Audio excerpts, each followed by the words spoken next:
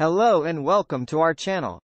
Today, we're going to talk about the recent earthquake in Turkey and the increase in natural disasters around the world, as well as the ongoing COVID-19 pandemic.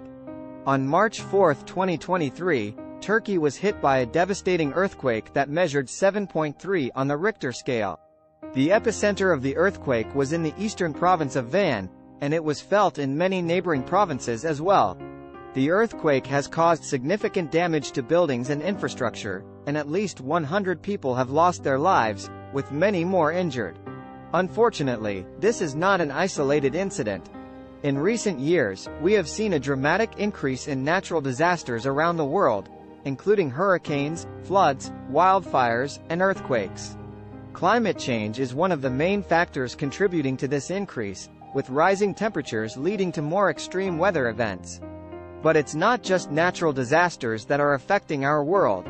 The ongoing COVID-19 pandemic has had a profound impact on our lives and our societies. Over the past 2 years, we have seen millions of people infected with the virus, and hundreds of thousands of deaths. The pandemic has also had a significant impact on our economies, with many businesses forced to close and millions of people losing their jobs. The COVID-19 pandemic has also highlighted the vulnerabilities of our societies and the importance of preparedness. We need to take steps to better protect ourselves from both natural disasters and pandemics. This includes investing in disaster preparedness and response, improving infrastructure to withstand extreme weather events, and developing vaccines and treatments for emerging infectious diseases. In conclusion, the recent earthquake in Turkey is a tragic reminder of the increasing threat of natural disasters, and the ongoing COVID-19 pandemic has shown us the importance of being prepared for emergencies.